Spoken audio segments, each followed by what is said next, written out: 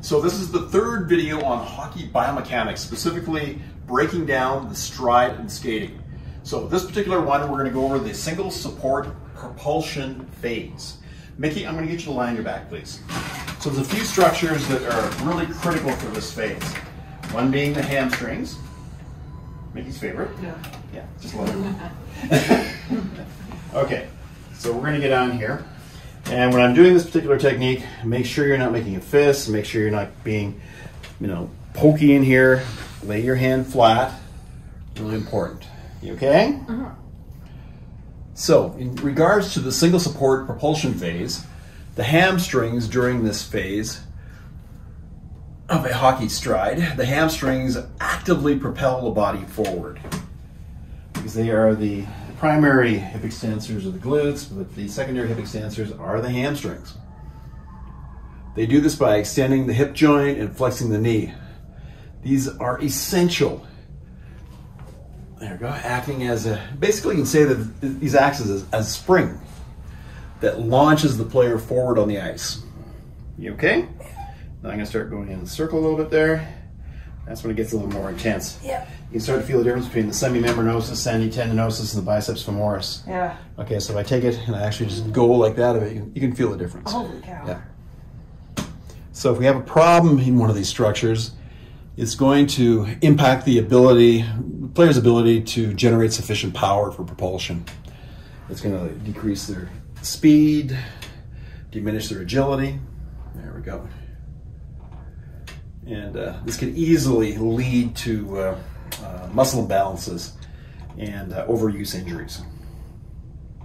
Okay, so this video I'm only doing one side, but we'd always do both sides.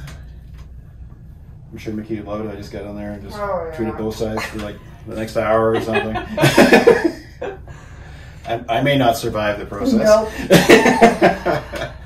Okay, so let's move on to the calf muscles. I'm going to have you go face down here, please. Okay, I'm just going to slide down here just a little bit. Thank you. Okay, so get on the calf muscles, move it around. Good. So we start getting calf muscles, especially the gastrocnemius. This is incredibly important when it comes to ankle plantar flexion. This is a really, really active area during pushing off from the ice. Now, let's say we have a problem with the calf muscles. How is that actually going to show up in terms of the single support phase of propulsion? Well, it's going to impact the player's ability to push off the ice, as I've mentioned. It's going to reduce their speed and power. And it also is going to have a huge effect on balance and stability. So, I mean, these are really critical factors that are going to affect the player's performance. And some things we usually don't think of when it comes to calf muscles, but these are essential for maintaining an upright posture during skating. You okay there, Mickey? Yeah. Wonderful, yes. Especially when I start moving around, do a little bit of circumduction in there so we actually can access the fascia a little bit easier. I'm going to have you come up on your knees, please. So anytime that we are accessing the gastrocnemius and soleus, we have to consider there's three other muscles deep to this. We start getting in the deep flexors, the flexor hallucis longus, the flexor digitorum longus, and the tibialis posterior. You okay? Right there. So we start getting on the flexor hallucis longus. There we go.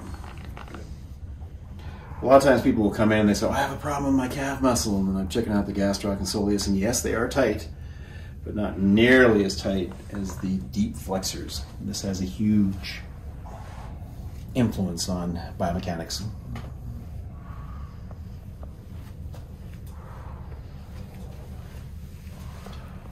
Good. Okay, good. And of course, as I mentioned, we're going to work on both structures in the body.